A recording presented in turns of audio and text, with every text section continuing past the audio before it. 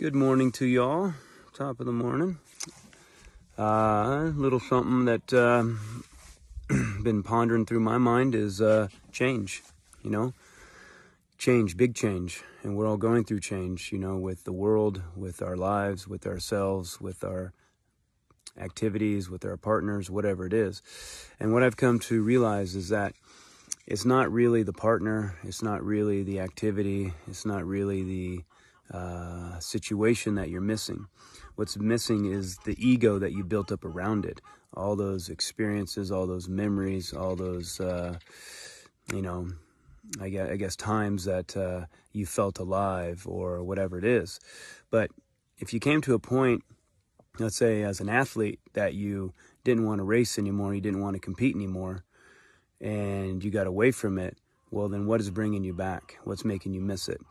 The same thing with the relationship. If you've came to a point where you just can't be with that person anymore, well, what's making you miss that person if you can't be around them? It's it's the energy that you built up around it. That energy that sometimes is comfortable, even though that it's uncomfortable. Like for a racer, it's very difficult to, come to a point where you wake up in the morning and you don't have something to challenge you, to thrill you, to excite you, to motivate you, to reward you. And also sometimes the risk of the consequence keeps you alive. And so that has been a little bit of a struggle for me the last couple months. At first, it was just kind of healing, getting over my neck and getting into, back to, my body working 100% and stuff like that. But then kind of sometimes reality sets in and be like, oh shit, this is life.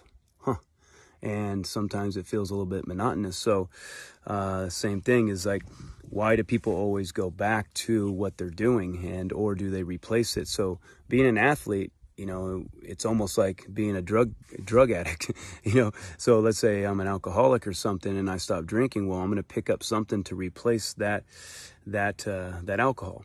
So the same thing with being a racer. When I broke my back, I stopped riding, stopped racing. What did I do? I picked up a mountain bike and started racing that so I could prove how fit I was, how badass I was still, but just in a different avenue. But now I don't have that desire to compete at all. I don't have that desire to put myself at risk at all. So even on a mountain bike, it's like, I don't know if I want to go down that road because it's always a means to an end. You know what I mean? Okay, yeah, I won this race. Yeah, I did this, but now what?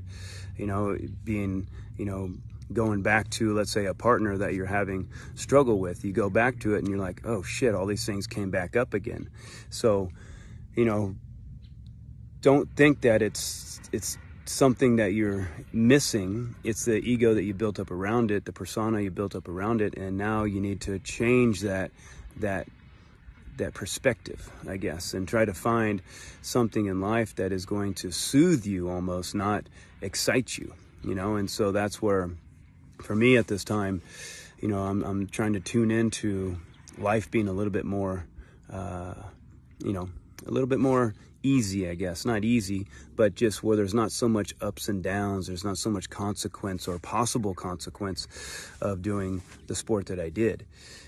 So these times are tough for everybody. It's really tough to change. It's really tough to let things go. But when you let things go, then something else can flow back into your life, and you don't know what it is until you close that door.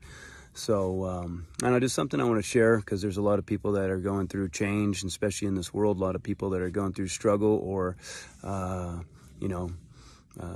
losing a job or relationship or sport, and the best thing that I can say is try to find a routine, a morning routine that gets you up in the morning.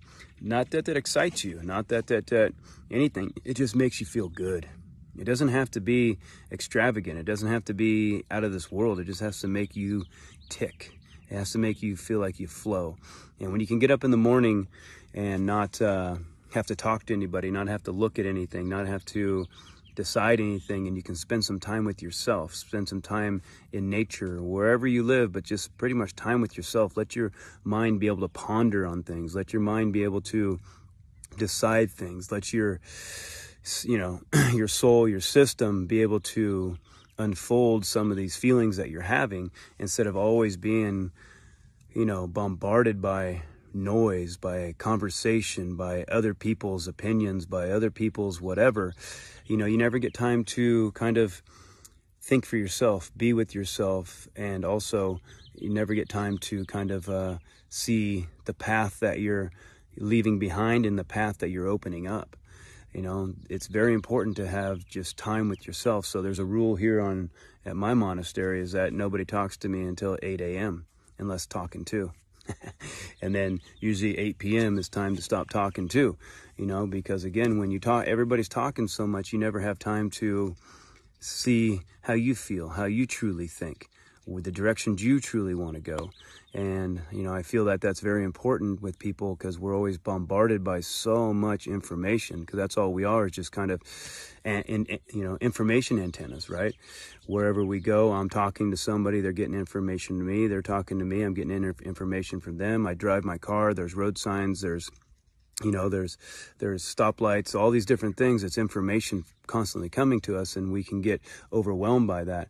So if you can have that morning routine, that morning time, or even at night, whatever, just some time to allow yourself to ponder on the directions you're going, you might have you might sense less anxiety, less stress, less fear, because now you're the captain of your boat, not just kind of bouncing off shores because you don't know where you're going. So I don't know, just something I wanted to share with everybody, because we all have our times, and me, I'm always one to share when things aren't going the best, and that would hopefully help one person. Maybe it's a little gem somebody can put in the pocket, or maybe it's a bunch of trash people can throw away. I don't know, but if we don't ever share, then we don't ever help a brother, help a sister. And it could only be one, it doesn't matter, but sharing your situation, sharing sometimes a little bit of your struggles, let other people know that, hey, I'm not the only one. I'm not the only one. And struggles don't have to be something that is life-changing or devastating. It just has to be maybe a little bit of a kind of a low in your life, like, now what do I do? And that's kind of been a little bit of my life the last couple of months, is just like, what do I do? And, I'm lucky that I have this property that keeps me, constantly busy. And, it's just kind of like a big healing grounds. But, I don't know, just sharing with you guys. Hope everybody has a good day and everybody stay strong. But remember, it's not really something you're missing. It's just the ego that you built up around it, the persona you built up around it. And you just have to take time to allow that to fade away, because everything fades away. Time heals all. So just remember that and stay strong. Charge life, baby.